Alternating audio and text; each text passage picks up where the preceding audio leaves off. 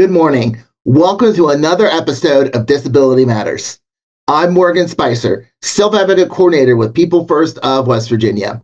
I've learned over the years the importance of self-advocacy and how much of an impact it makes to have your story out there.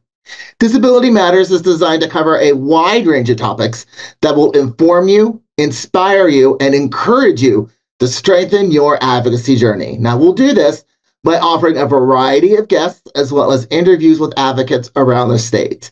It's not just legislative advocacy, it's so much more. Now, we just finished our 31st annual People First Conference at Jackson's Mill, where we have the honor of hearing from Erin Thompson, our keynote speaker for this year's conference.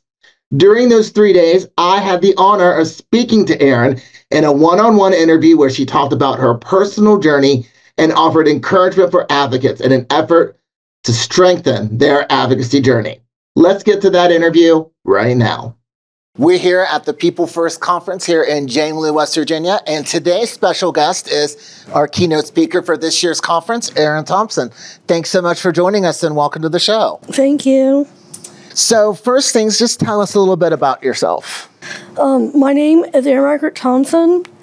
And I have been participating in some conferences in the Virginia area and just as in the West Virginia area, where it was like late 9 or like 11 years ago when I attended to the West Virginia conference and somewhere in the Valley, and I gave a really great, powerful public speaking and engagement presentation, and I had done a fantastic job with that. So how have you used your self-advocacy in your daily life, your work life, your personal life? How do you use your self-advocacy skills? I use my self-advocacy skills with tips and with tips and tricks. What kind of really pushed my advocacy was when I was when I used to work at the Arc in Northern Virginia with Nancy Mercer and Jill Agley. What helped me make a lot was the support area, and to build up my self-advocacy was to get a lot of strengths and to do a lot of public speaking, and by reaching out to all of your communities and a lot of support. So you've just had a lot of good connections to help strengthen your self-advocacy journey then? Yeah. And I think that's really good, is to have those connections for the encouragement, just to teach you some new skills, strength in numbers. That's something I'm really big on. So you were the keynote speaker at the West Virginia conference. What was that? I'm sorry? Yeah, that is correct. So if I can remember and draw back down to memory lane, it was probably in 2011 or 2013, where I think it was somewhere in it was at the conference, and I think in the Valley area, I think, where I gave the PowerPoint presentation, and it was a speech where I built up my confidence, and I had basically gave a speech on what my self-advocacy means a lot to me about. What has changed in self-advocacy from then? Have you noticed any of those changes? Yeah, so I had noticed some little changes where we were inequipped, where we built up a lot of strains and to build a lot of new challenges with our new advocacy progress with by getting rid of the mental retardation, by getting rid of the R word, and what really helped with the advocacy part was rolling out with all of the community outreach, and for me and Nancy and Jill to go down to Richmond over 200 times in a row, where we had to talk to legislators and senators and to the secretaries to give them a feedback on what we really needed the support and a lot of little changes that we needed to fix with the mental retardation. And we were so honored and so grateful that it was like in 2011 or 2014, I think, the mental retardation just got. And what kind of like really helped was to get rid of the mental retardation, and now it was called the intellectual and developmental disabilities. Yeah, I'm very, very for against the use of the R word. I mean, I get a little upset when people use it around me. It's just something that I think it belittles individuals. So I don't think it's a very fair word to use. So, and it sounds like you've had quite a long journey, spearheading that. And we got the results we wanted. Now we have the Spread the Word campaign. Yes. And that actually helps people learn to restrain from using that word, because it is very demeaning to individuals' disabilities. So what would you recommend to individuals? This year, we've had about 150 people here at our conference. Back then, we used to have, I think, almost double of that.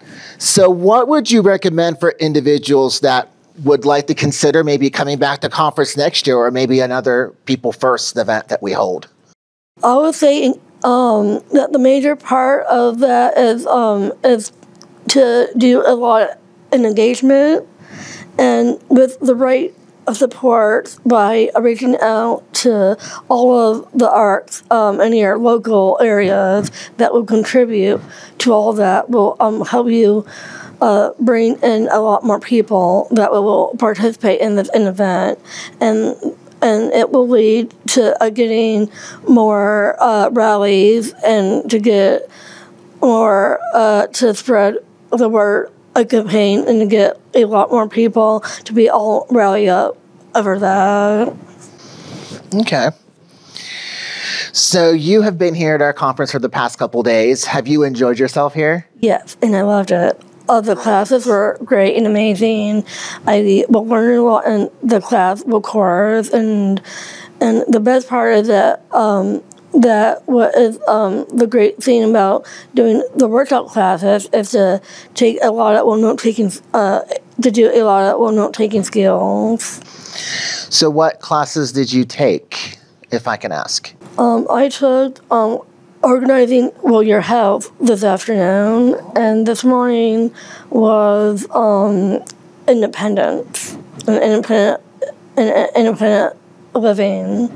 So was there maybe like a reason you took those classes? Is it something that you're using just to prepare yourself for anything? Yeah, so the majority of that is taking classes for independent living and being equipped to be to have the opportunities to start to live on your own and to be more independent without living with your parents. Now that is a big challenge to face when you don't want to be living with your parents anymore and you want to be on your own and be independent and to do things on your own and to be hanging out with your roommates and to have some really fun experiences. And that's something that's happening to you soon? Yes. So tell us a little bit about what's happening. So basically what the situation is that at the end of September, on September 30th, may be our move-out day of our Fairfax house, but right now we're not totally sure yet because it's not really finalized what moving date that we're going to be moving into our new place. So it may be at the end of September or in the beginning of October probably. And so me and my 3 roommates, so I have 2 roommates and an RA that is going to be all 3 of our and assistants that will be getting a lot of help and support in those areas where we might get help with the cooking skills. If you need any help with organizing your belongings or getting the right supports with how to cook on your own and to how to maintain and to hanging out with your roommates and the family room area. Are you excited about this? Yes, I'm getting so excited. This is a very, very new, challenging experience for me and my 3 roommates. And what challenges are you facing? So all of us are going to be facing that once when we move out of our old house, we're going to be fit into what is called the Robinson at 1, right very close to George Mason Book University. But the challenges that we're going to be facing that is going to be very hard is that with me and the other roommate that I have, and her name is Jeanette, and so there is a lot of support areas that we need, because when we are going to be learning how to cook on our own, we can't really be we will have to have our assistant, Sarah, that will be helping us with the stove and with the oven, because we can't be, because it's kind of like it's very hard, well, for me and my roommate to cook things on the stove and on the oven, because there's a lot of safety issues that need to be equipped with. So there is a lot of challenges when it comes to moving. When I moved into my new place, there's just a lot of things to consider when you move out. You know, you got to make sure your bills are taken care of. You've just got a lot to think about, and it's a perfect way to use your self-advocacy, because you're advocating for these things that I need to live my life independently. So, and that's something that you should never be afraid of, is to ask for help. That's something that I'm very strong about. It's not a sign of weakness to never to ask for help. So I have no doubt that you will probably get through those challenges and rise above them. So is there anything else that you would like to add? I'd like to add that before I start moving out of my parents' house, it kind of will help me to be very successful, and for me to be very more independent, and to learn the community-wise, like going on campus at Mason, or by getting your transportation, by taking yourself into work every morning. All right. Well, thank you so much for joining us. I'm glad you got to come this year and be a part of it, see what we're all about. So we really appreciate you coming, and thank you for taking the time to speak with me. Thank you. We want to send a special thank you to Erin Thompson for being this year's keynote speaker for the 31st Annual People First Conference, as well as being a guest on this month's Disability Matters. Remember, if you would like to share your self-advocacy story or have a topic you would like covered on a future episode, don't hesitate to reach out to me. You can call the ARC at 304-422-3151, extension 129, or you can email me at morgan.spicer@thearcmov.org. I would love to hear from you and have you as a guest on a future episode. With that, we're out of time for this month's episode. Join us next time for another episode of Disability Matters. We are advocating, educating, and celebrating the potential within you. See you next time.